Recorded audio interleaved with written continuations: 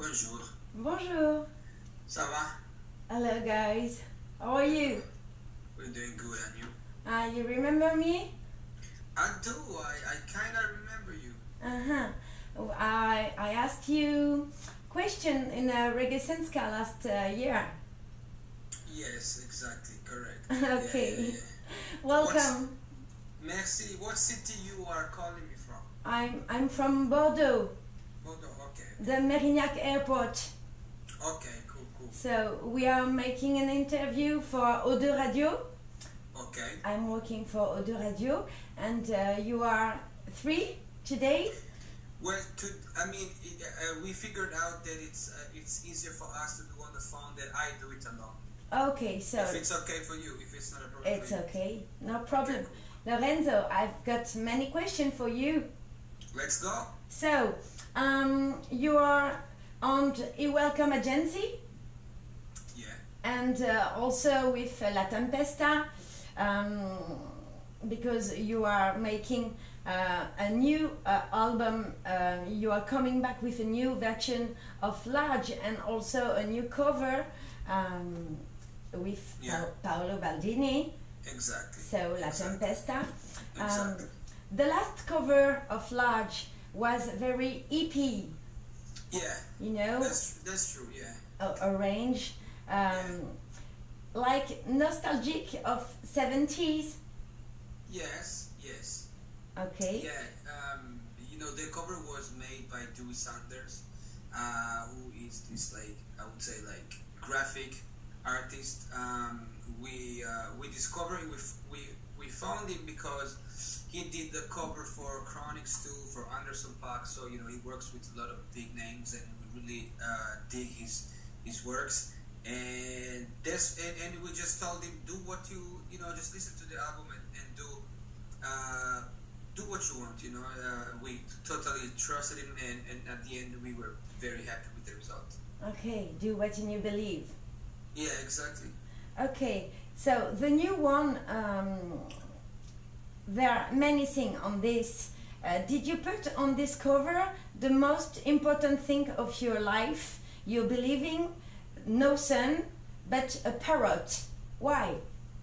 No, well, like I said, this is Dewey Sanders. He did what he felt he wanted to do.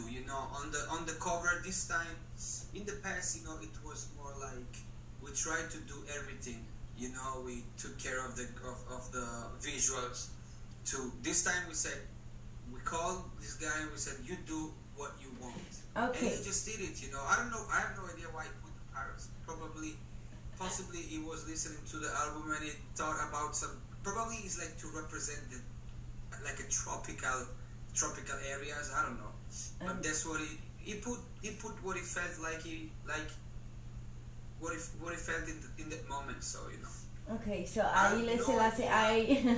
why he put the parrot. Okay, so we have to ask him. We have to ask him.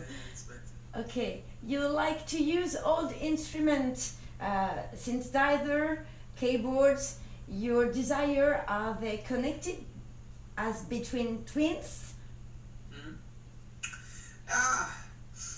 Yeah, about the instruments, well, we this time about the keyboards and all that stuff, we decided to use some vintage stuff, Okay. because our goal was to go back to this, like, 70s and 80s type of sound. So our keyboardist, he has a lot of nice stuff at his home, so that's what we use. And then, pardon me, can you repeat what did you say about the twins and the connection? You are connected as between twins. Are you connected with Paolo Baldini also? Oh, most definitely. Paolo Baldini, when we worked with Paolo since day one. Everything that we did it with him, and it's gonna go on like this. We will work with him. He's one of us, absolutely. And without Paolo, there would be no Melamoon. He parts of you.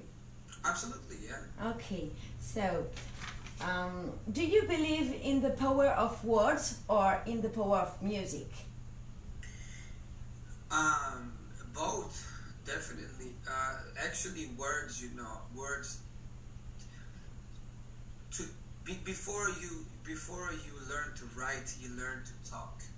Okay. And when you talk, you kind of sing in a certain way because every word has a sound. So music and words are deeply connected.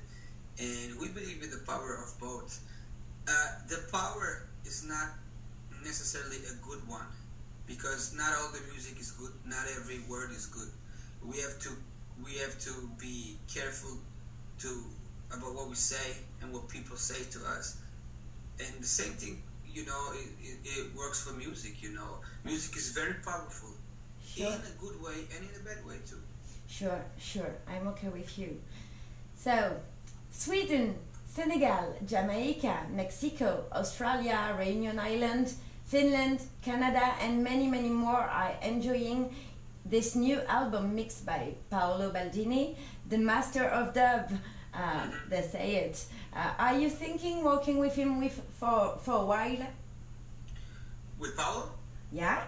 Oh, we never stop working with Paolo. We continue to work with him. Absolutely. You know, we live very close to each other. We talk every day. We see every week. Next album is going to be with Paolo.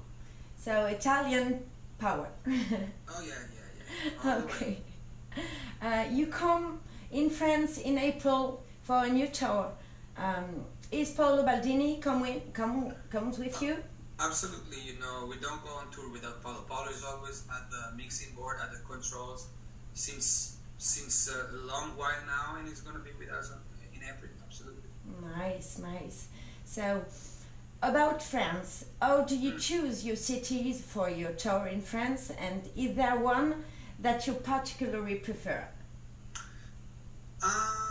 We already went to a couple of the cities that are on the tour list. I am definitely connected to Paris because I'm living in Paris right now because my girlfriend lives here. Okay. So I would say Paris for now is my personal favorite.